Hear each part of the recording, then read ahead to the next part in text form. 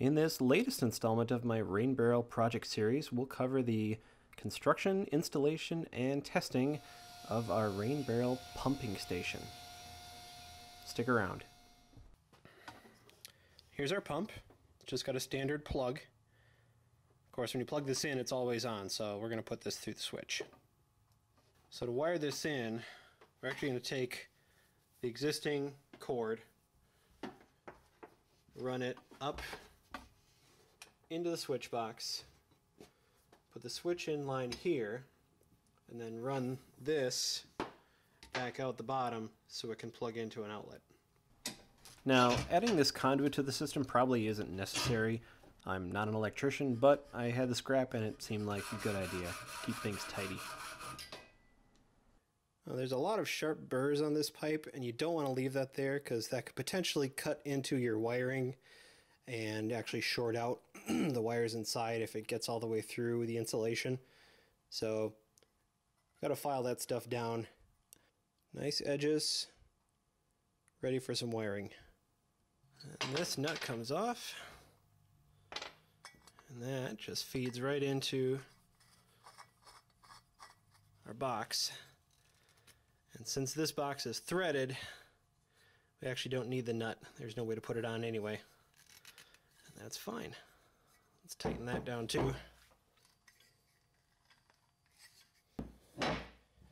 Since we're not going to use these other ports, it comes with a couple plugs to put in there. This is where we're going to cut it, put our switch in. Now, as I mentioned before, I am not an electrician, so if there's something here I could do better, please let me know in the comments. If you're not familiar with or comfortable with working with electrical wiring, then consult a qualified professional and do this at your own risk.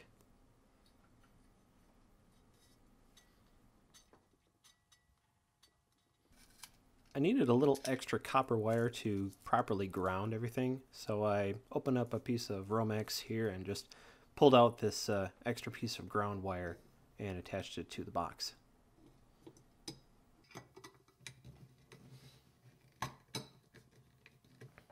We got the two neutral wires connected on white here. Ground wires are connected in the green, and those are tied into the ground on the switch and the box. And then our hot wires that we cut apart on the original cord are now switched. So on, off.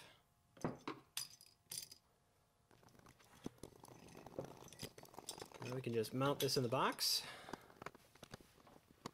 And we're good to go. For the enclosure, I'll be building it entirely out of rough cedar boards, mainly to match the rough cedar on the exterior of the house. Here I'm cutting out just a basic sloped roof for the whole unit.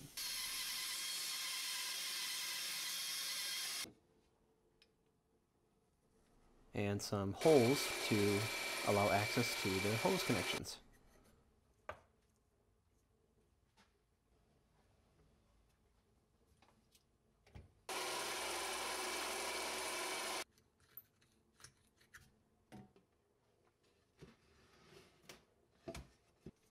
To get the on-off switch flush with the front of the pumping station, I'm just lifting it up here and measuring how big of a spacer block I'll need to put in later.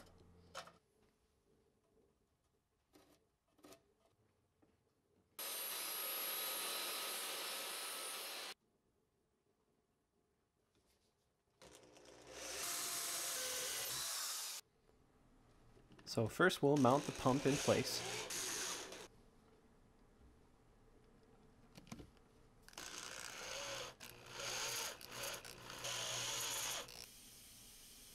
And here are the spacer blocks I mentioned earlier that'll hold our switch box in the right position. Just glued them and tacked them into place with some nails.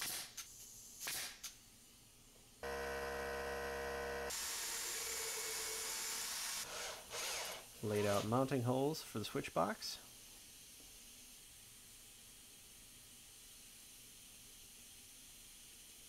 And put our last spacer block in place.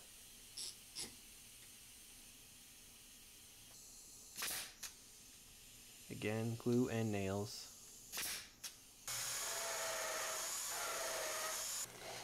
And one more screw to hold everything in place.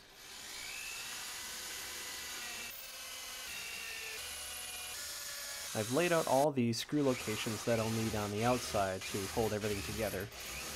Here I'm drilling and countersinking each one.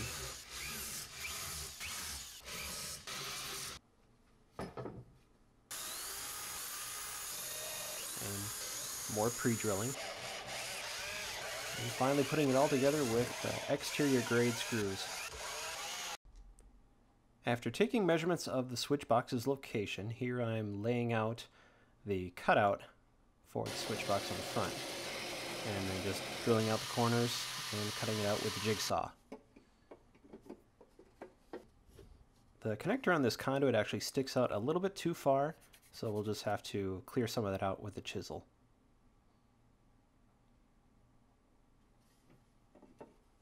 And now we've got a good fit. And now that we know the front face fits, we can cut the top to match the slope of the roof.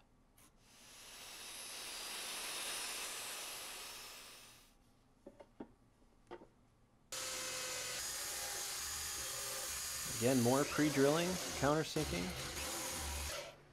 and assembly with screws. Next, for the access door, I chiseled out a couple pockets for the hinges so that the door would actually sit flush against the housing. Pre-drilled the holes for each hinge and screwed them into place. And to get the alignment right, I actually used epoxy, a little trick I learned from Jimmy DeResta, to hold the hinges in place in the right location.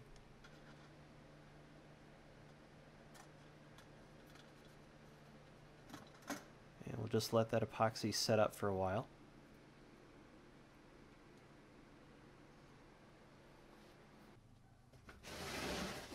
And now those hinges are in the perfect location, and all I have to do now is drill the remaining holes and screw them into place.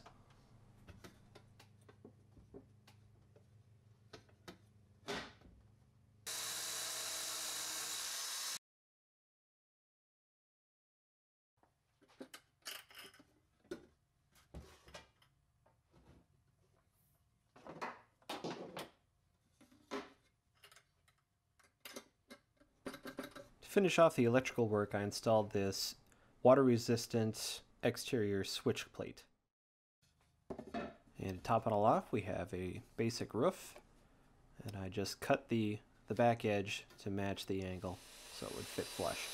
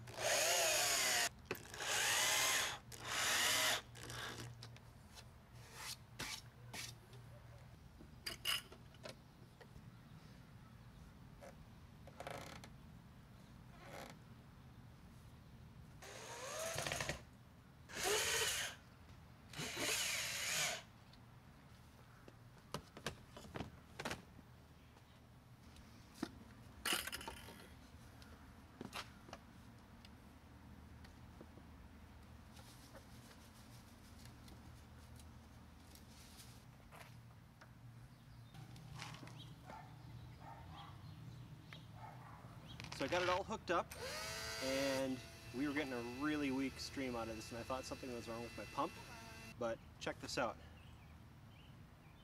Always check your hose for bugs. That's some sort of beetle that got lodged in the nozzle. Let's get it out.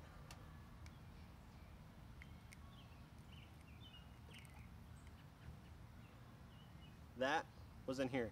I think it'll work better now.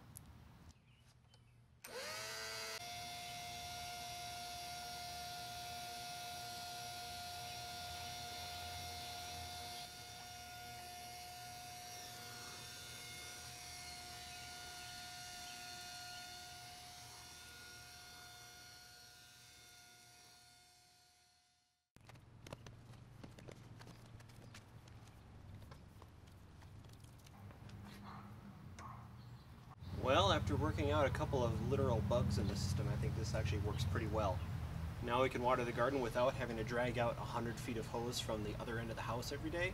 So this is going to work out great, and we're doing it all with rainwater, which I think is pretty cool. And this setup came together pretty nice. You know, we'll probably give it a coat of paint just to match the outside of the house.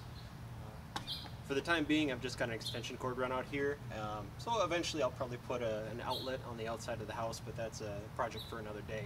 But at least we can run an extension cord out here, get power to the pump, water the garden, save ourselves the hassle of dragging out the hose every time. Granted, this was a lot of work to put together, spanning multiple months, but you know, if you like building stuff, this is definitely a good project for that. You have to decide if it's worth the effort and the expense, but for us, I think this is going to be really nice. So if you have any comments or questions, feel free to leave them below. If you like this project, subscribe for more like this, and thanks for watching.